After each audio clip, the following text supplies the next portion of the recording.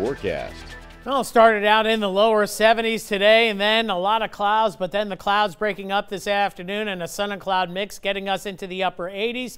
Most of us in the mid to upper 80s at this hour. Lafayette, we're sitting at 86 degrees, that dew point at 71, humidity at 61%. At least we have that south breeze at about 8, but that feels like temperature in the 90s this afternoon. And look at the dew points here, mostly in the low to mid 70s. The dew point's not as bad to the north, but coastal parishes, it feels like summer. Gaydon, Kaplan, Abbeville at 77 degrees on your dew points, but again, at least a nice southerly breeze and a mixture of clouds and sun. And tonight, more clouds coming in, a slight chance of a passing shower at about 20%. Tomorrow, much the same.